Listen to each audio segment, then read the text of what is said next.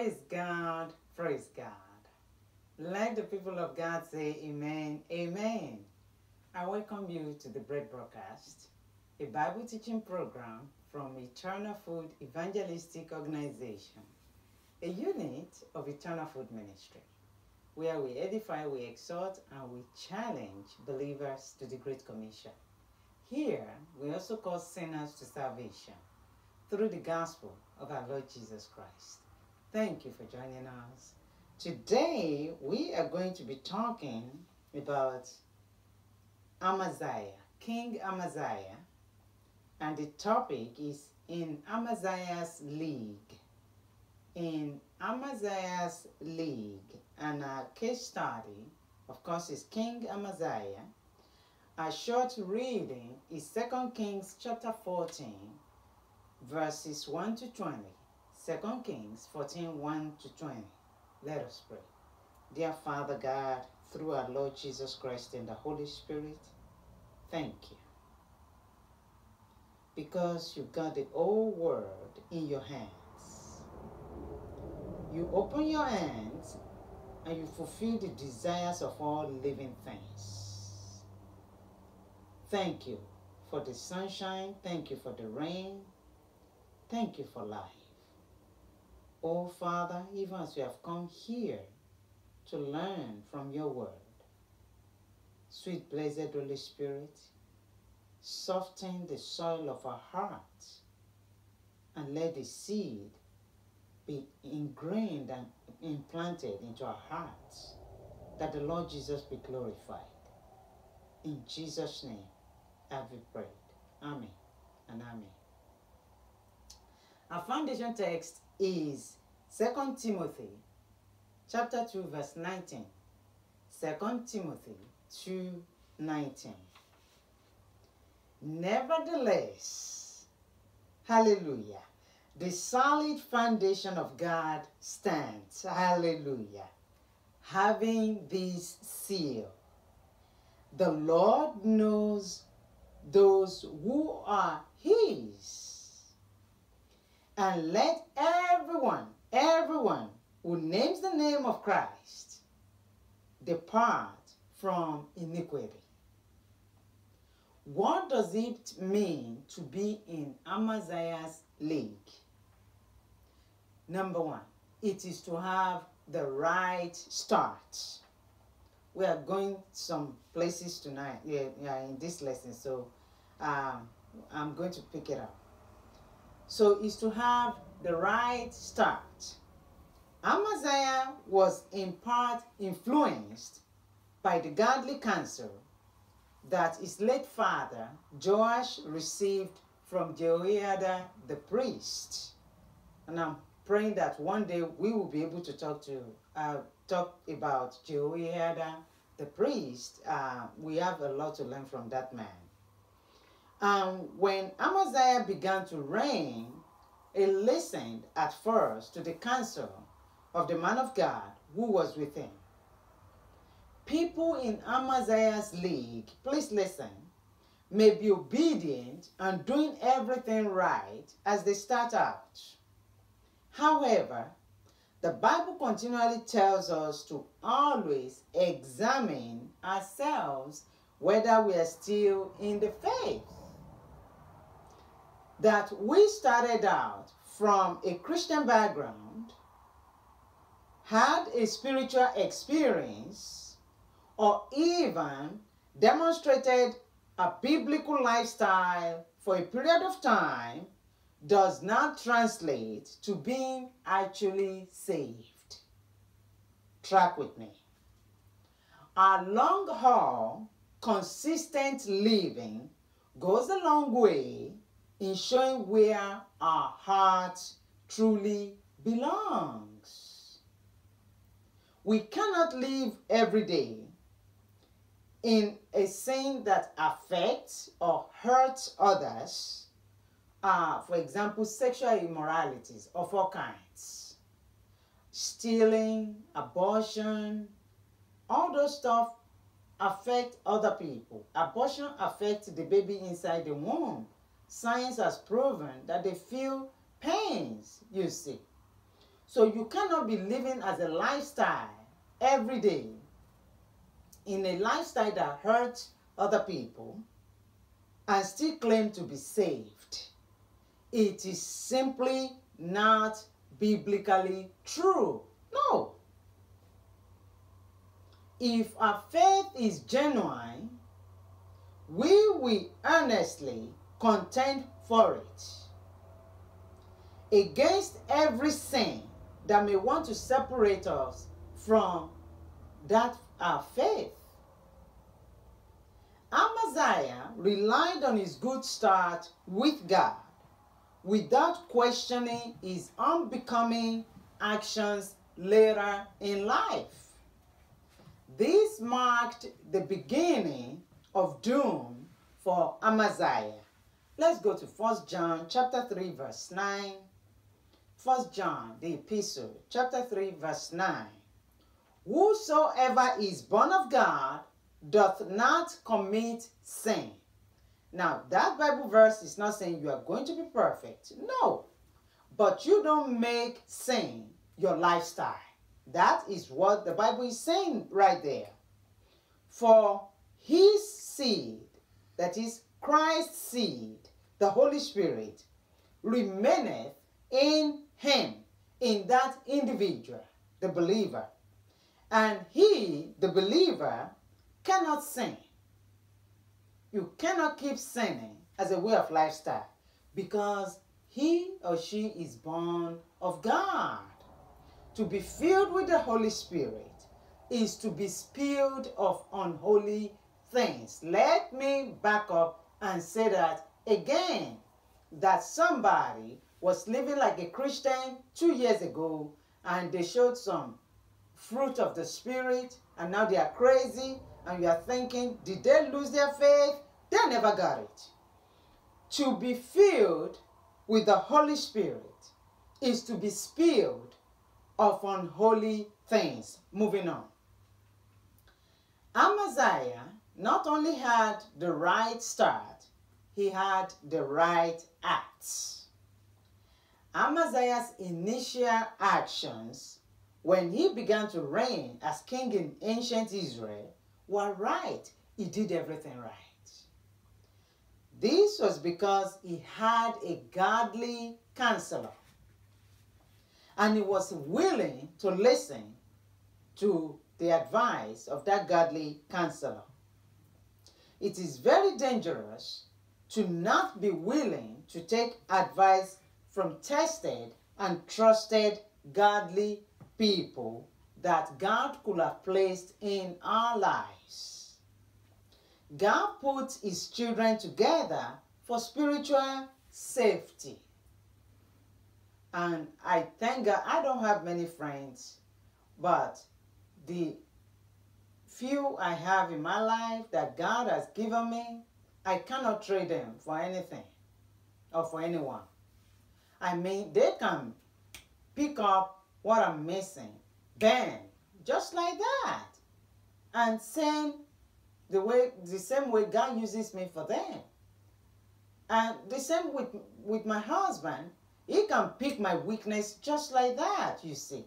So God puts his children together, not only that we can work together and encourage ourselves, but to look at each other in the eye and say, sister, you're not going to do that. That is wrong, you see. Because in that, there is safety. Only a moron thinks they know it all. A godly counselor will be able to see our blind spots and compliment us in our areas of weaknesses.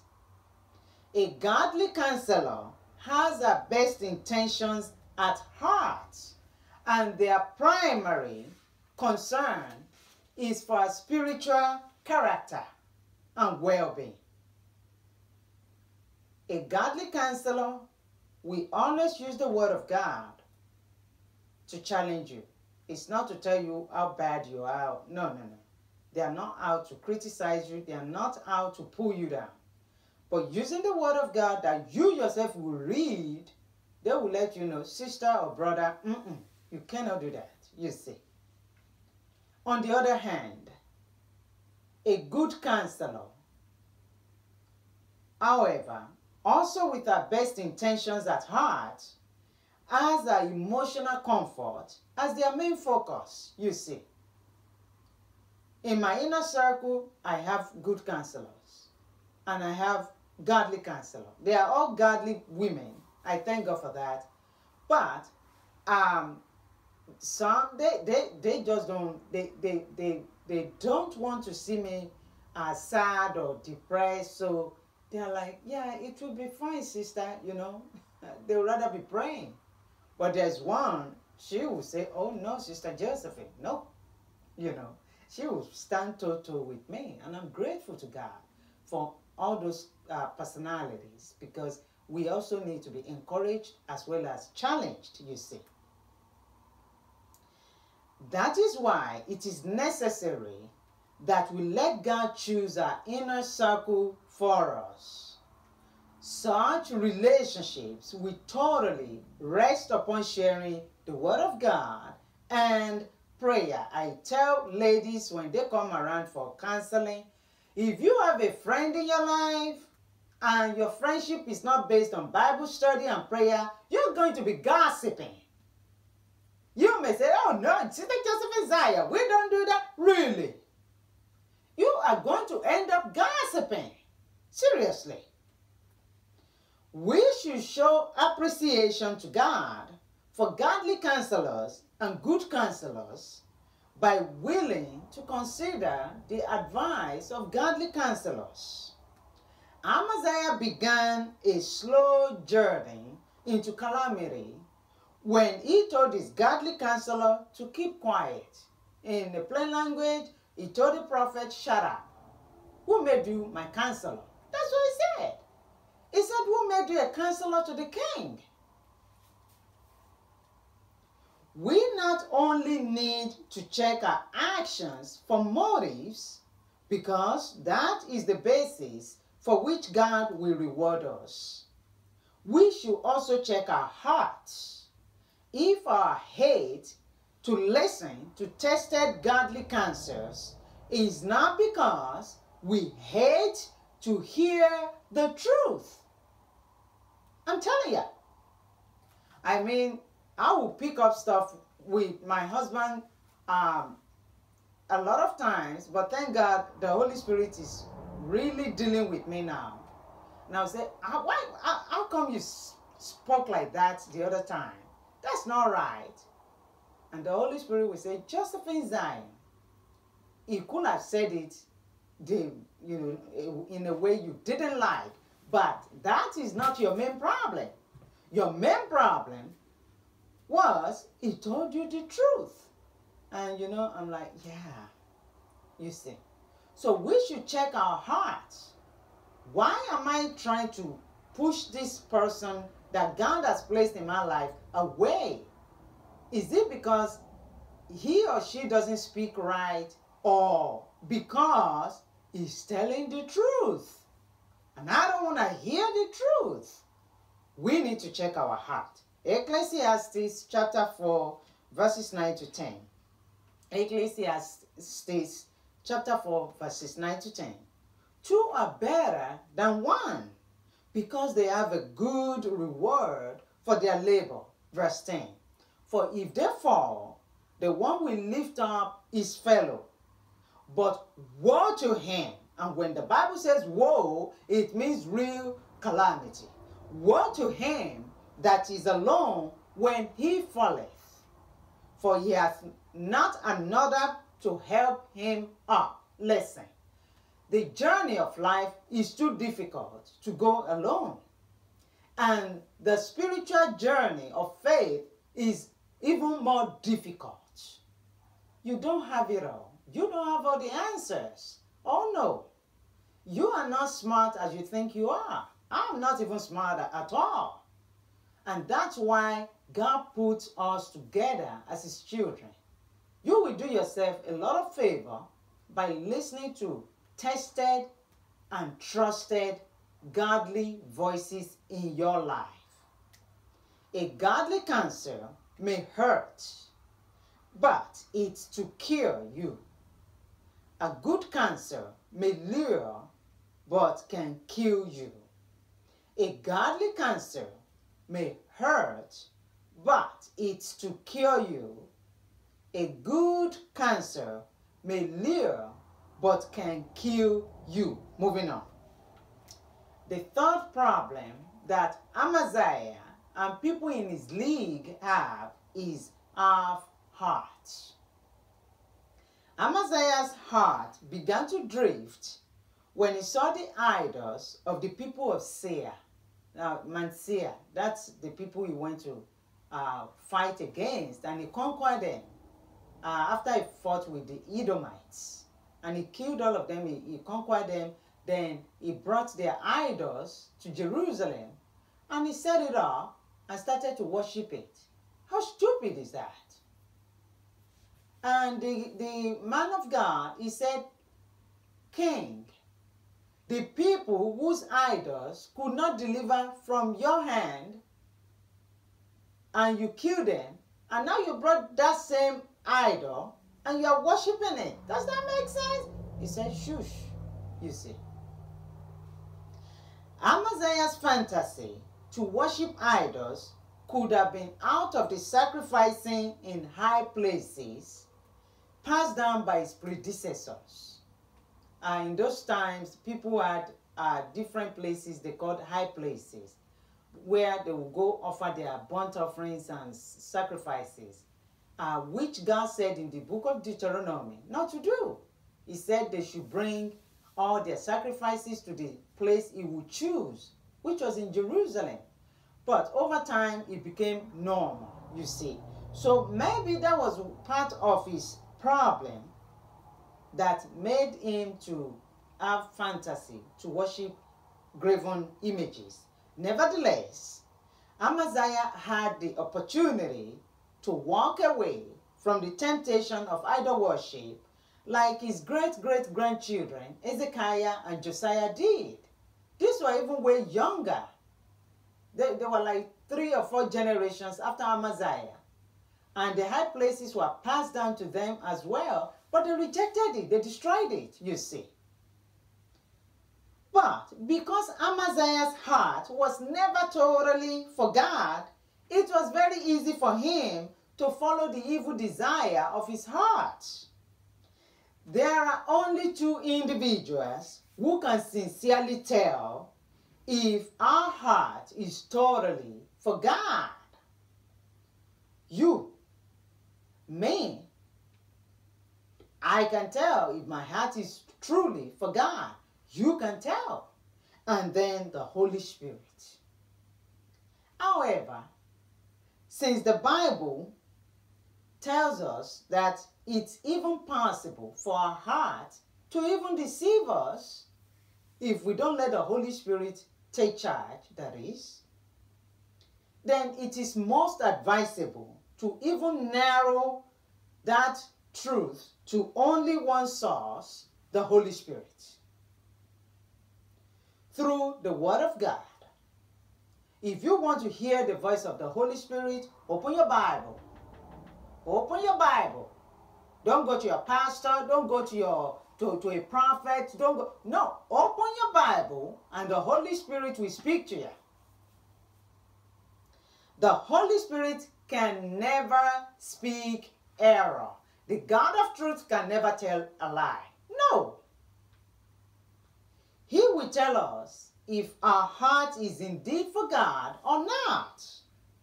And Amaziah asked God why he was having such a strange evil fantasy to idols.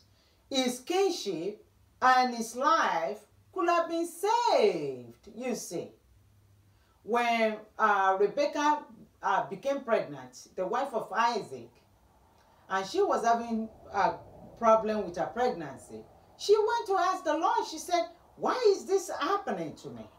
And then the Lord spoke that there are 2 nations in your womb, you see. If we ask, the Lord will tell us what's going on, you see. He even promised, he said, ask of me, you see. If he himself said we should ask, then we are allowed to ask questions, you see.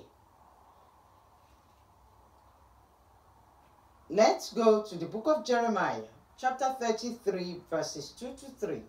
Jeremiah 33, 2 and 3. Thus says the Lord who made it. Made what? The Lord who made your heart. The Lord who made you.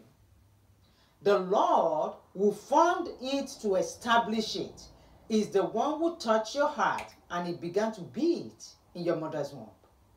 The Lord is his name. Hallelujah. Call to me. This is the Lord speaking to us now. He himself is saying, call to me, and I will answer you and show you great and mighty things which you do not know. If the Lord says, call to me, then he wants us to approach him. So if you are having some strange feelings about your spirituality, or you are not even sure, hey, open the Bible, go on your knees and ask God, am I truly saved? If I die right now, am I going to heaven? Do I have a place in your place? He will speak to your heart. But to not want to know is to want to keep feeding on lies, like Amaziah.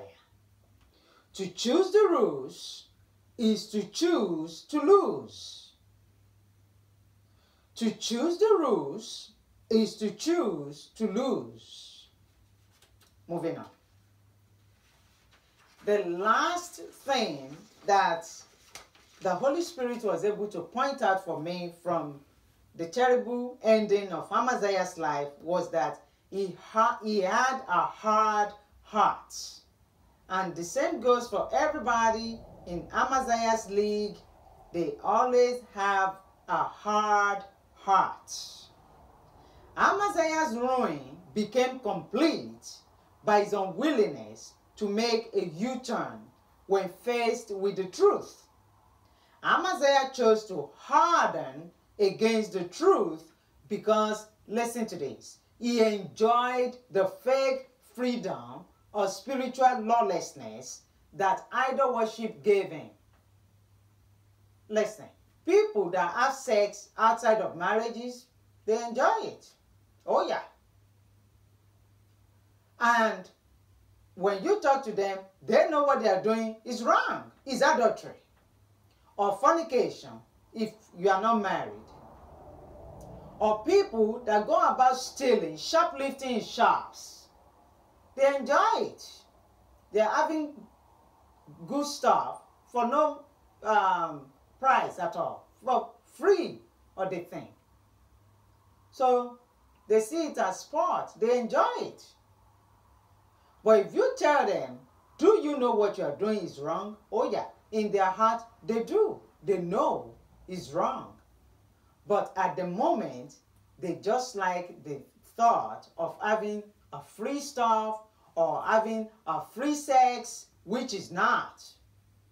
Because in the end, they're going to pay for it, one way or the other, you see. The same problem was what Amaziah had. He was just enjoying bowing down to this graven image that he didn't have to think about what he was thinking about in his heart, because God, the God of heaven, was looking at his heart. That freed him up. A lot of people are like that today. Do whatever you like. You are not accountable.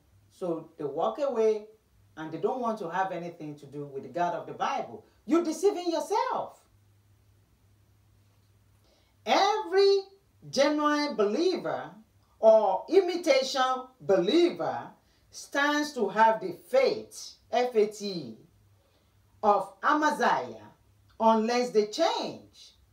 If God is speaking to you as a genuine believer to straighten your faith walk and you refuse, you are in danger of losing rewards in heaven. That is, if you don't die before your time, because God can take you home if you are too stubborn as a child of God. Now, if you are a fake believer, a tear, among wheat. And God is telling you to surrender and become a genuine believer, and you refuse, you are in danger of going, watch this, to the lake of fire. Oh yeah. The lake of fire and brimstone. Oh yeah. If you harden your heart, your choice can either deny you of an earthly rest in God, if you're a believer, or eternal rest with God, if you're a fake believer that refuses to change. Either way, God will not be held responsible for the outcome of your choice. Oh no. You choose your choice, and then your choice chooses you. Let's go to Proverbs chapter 29, verse 1, and I'll be reading from New International Version. Proverbs 29, 1. Whoever remains stiff-necked, that is stubborn, after many rebukes, that is corrections, will suddenly be destroyed without remedy. Snap, bam, that's it, you're gone. That's it. To remain so is to become cold until you become hold in your foe's hold. You have an enemy. His name is called the devil. I have an enemy. If you keep hardening your heart against the gospel of our Lord Jesus Christ, to remain so is to become cold until you become hold in your foe's hold. So, what have we done so far? What does it mean to be in Amaziah's league? It is to have the right start. That is to rely on how we started out and fail to examine our current state, current spiritual state. Is to have the right acts, to be concerned with showing the right actions. People are looking at you and they are going, isn't she a wonderful Christian? Instead of, if the motive is right. If you are doing the right thing and your motive is not right, you are altogether unacceptable to God. Is to have a half heart, to choose to yield to our fancies instead of yielding to biblical truth. Is to have a hard heart. Is to fail to repent because we prefer the enjoyment of sin rather than consider the consequences of sin. Do you check where you stand in your faith? When last have you checked your motive? Always remember, we are either progressing or retrogressing.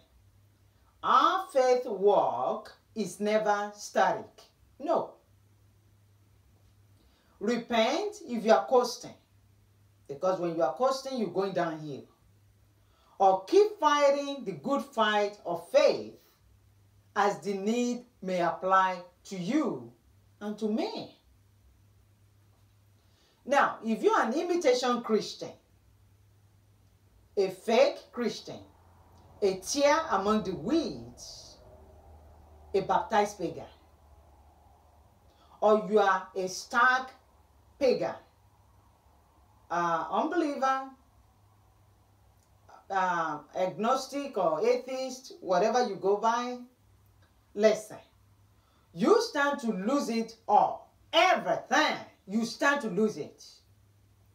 When you come face to face with God, the Lord Jesus Christ, one day, oh yeah, you're going to stand before Him and see Him face to face.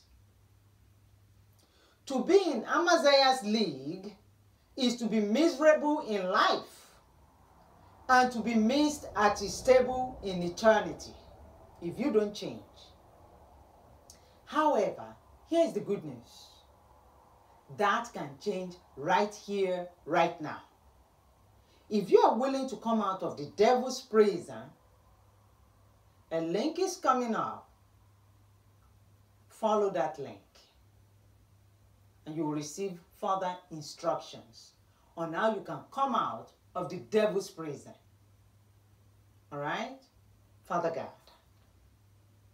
you're beautiful. Thank you, Holy Spirit, for delivering this message. Father, I pray that you help me, give me the grace to keep walking the narrow road. I pray for all the listeners and viewers who are believers, genuine believers, that you will give them the grace, O Lord, to stay on track. And for as many that are going to want to know Jesus' page, who want to go get out of the devil's prison, Father, I pray you give them the understanding of your word, that they may receive the emancipation that comes through the gospel of our Lord Jesus Christ. Thank you, Father God, for in Jesus' name I have prayed. Amen and amen. Oh, I love Lord Jesus. I will see you next week, only if the Lord Jesus has not split the sky open.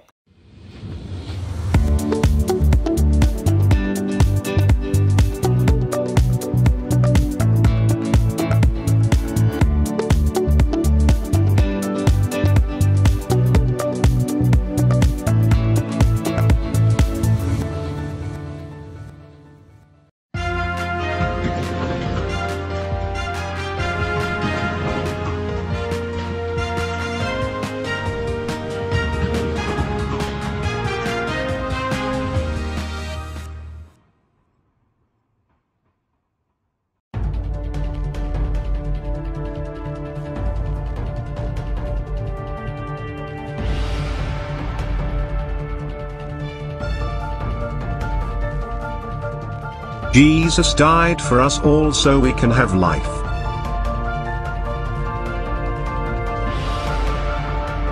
Come to him and receive life, believe on him and thirst no more.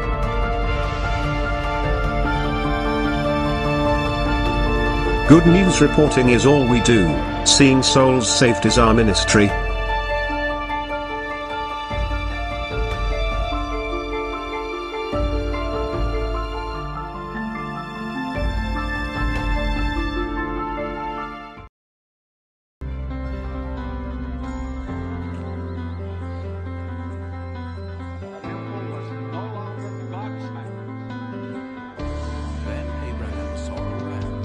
It's different for all of us. See,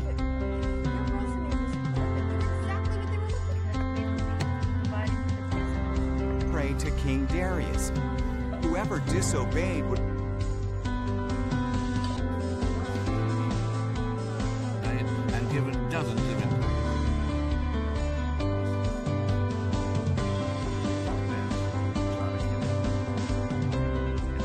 These 9 most important words. That is doubly dangerous. Lamentations